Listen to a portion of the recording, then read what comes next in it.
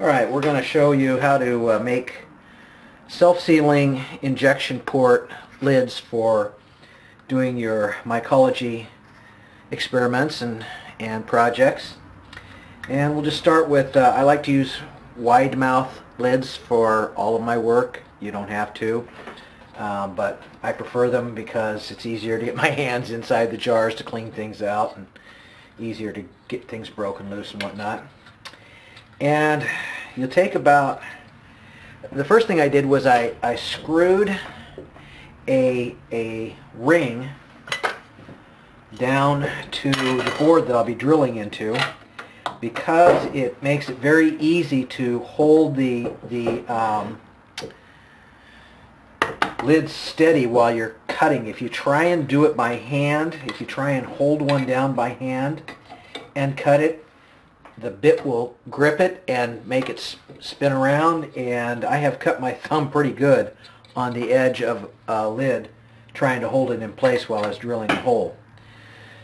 And you're going to cut two holes basically on opposite sides of the jar.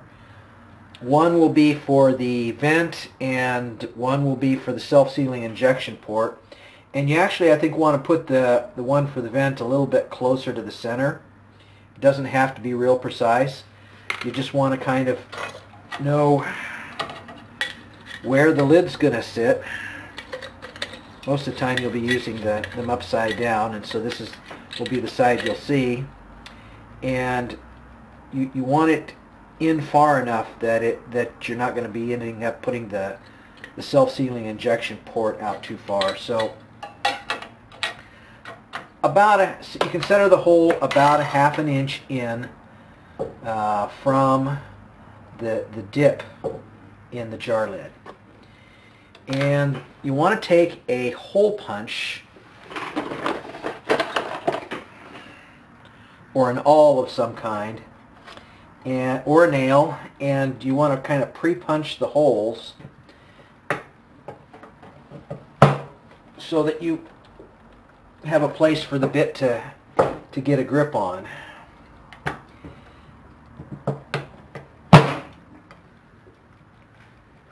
I know I'm not going through all the layers, but you get the idea. And you want them all to be lined up. So that was probably not a good idea to take that apart before you start drilling. And I have some holes in the wood already. You don't want to necessarily drill onto a flat wood surface. You want a hole underneath where you're going to drill, because as you drill through, it's going to form little discs of metal that break off, and those will kind of stack up as you go through more and more levels. And by the time you get to the bottom one, you won't be able to cut through the bottom thing unless there's a hole someplace for that metal to push. Now I use a 3/8 inch bit. I think you go much bigger than that and you have a greater risk of creating a lot of burrs in a really uneven hole. Smaller than that is really too small to be practical in my experience. So, pretty sure that's 3/8. Yep, 3/8.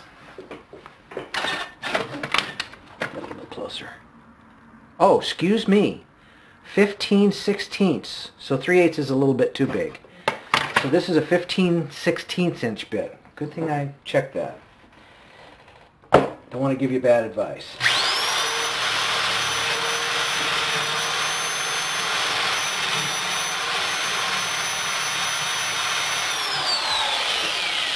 It's not wanting to cut through the bottom one,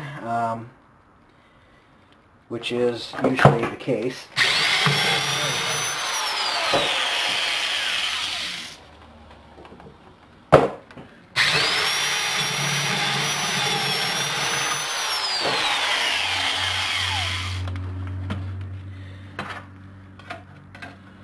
Now, as is often the case when you're drilling through relatively thin metal, there's quite a bit of burring there. That can really snag you good, and you don't really want that there. So if you've got a grinding wheel or a round file or something, I have a Dremel. It's probably the easiest way.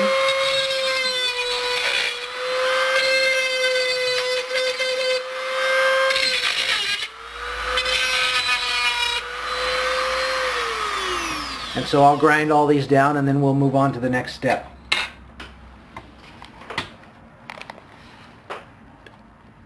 When you're using these in the jars, the top will actually be facing down into the grain or the substrate that's in the jars. You're going to want to, this surface will tend to rust if you don't paint it. So I've got some high temperature engine paint. It's good up to 550 degrees Fahrenheit. Of course, we'll never get above 250 degrees Fahrenheit in the use of this. But you want to get it a high temperature paint so that it's not going to come off.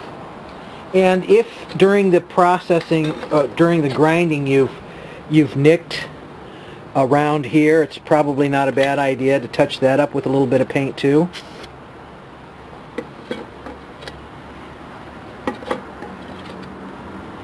I nicked a couple of these. Oh, this one I nicked pretty good.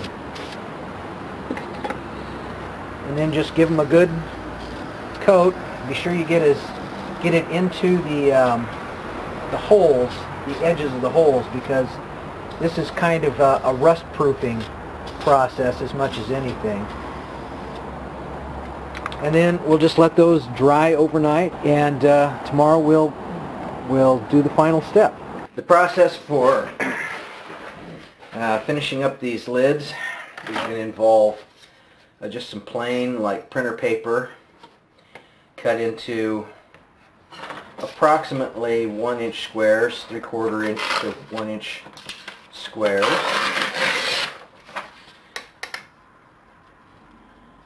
So I'll do that real quick.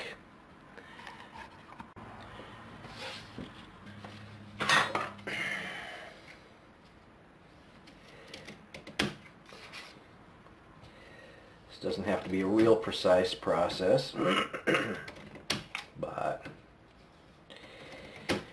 yeah, too big and it gets unwieldy, and too small and they just don't work. So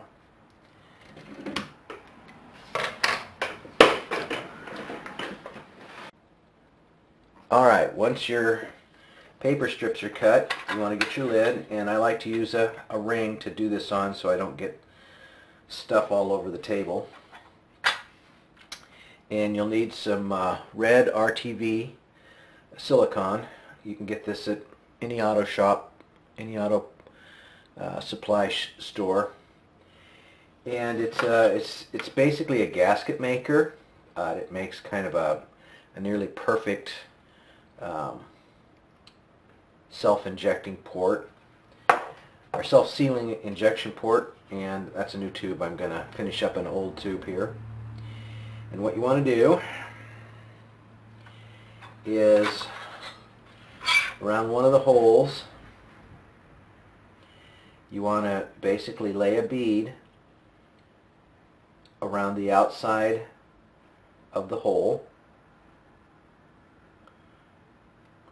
and then into the middle. And then take a piece of paper, one of these little pieces of paper, and put that against it and just kind of flatten it out. And you want each side to be not quite 1/8 of an inch thick.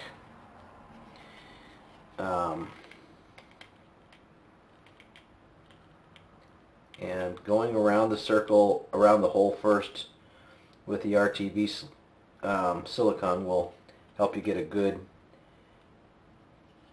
even, well, it looks like we're going to have to do some additional painting on this one. This is a ball lid as opposed to a cure lid, and it does not have paint on the underside, so, or maybe it's just an older lid, I don't know.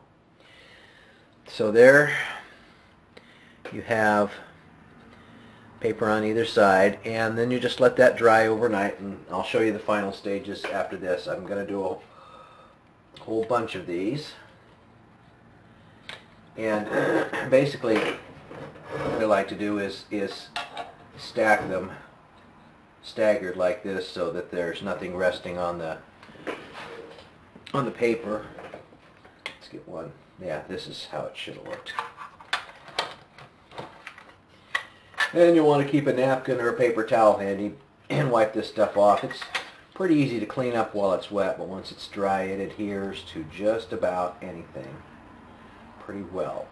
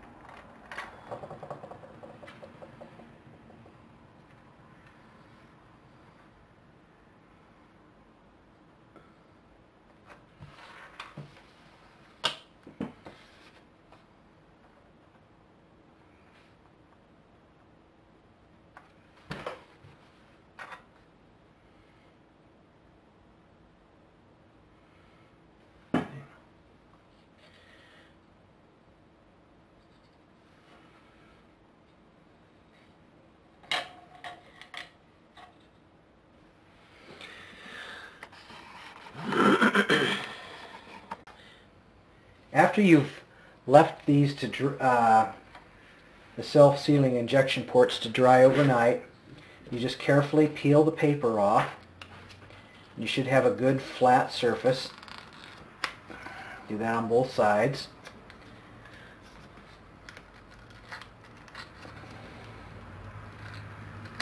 Okay.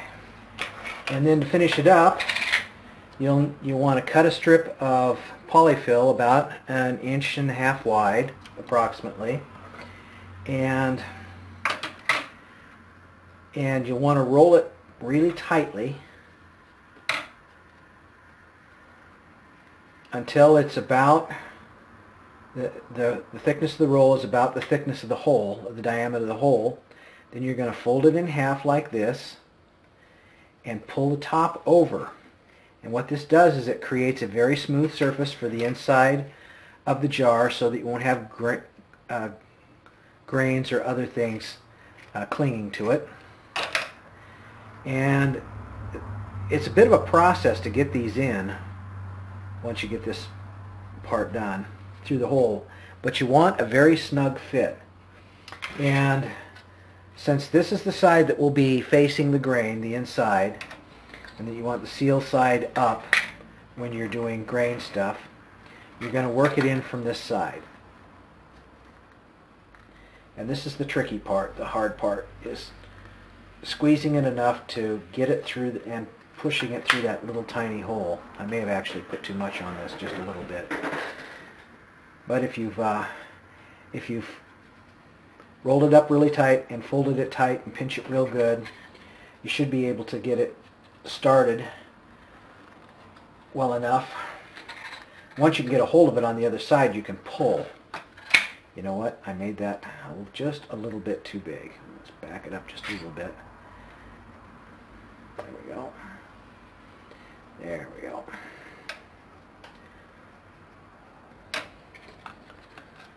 I should be able to get that in now. Yeah. Maybe.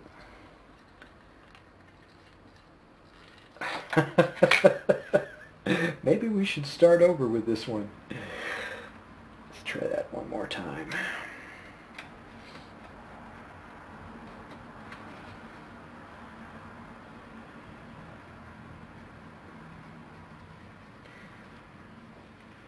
All right.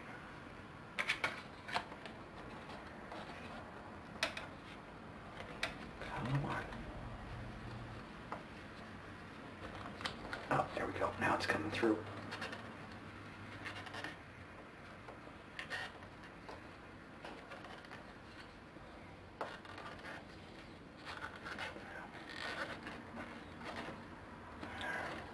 You want a good snug fit. This might even be a little bit too tight, but because all this does is allows oxygen and CO2 to exchange, and you really have very little airflow through it. It's just an exchange of partial pressure. So I've got some excess here. I can just trim off. And the inside will be reasonably rounded, and then you can just kind of flatten it out a little bit. And there you have a finished lid with a self-sealing injection port.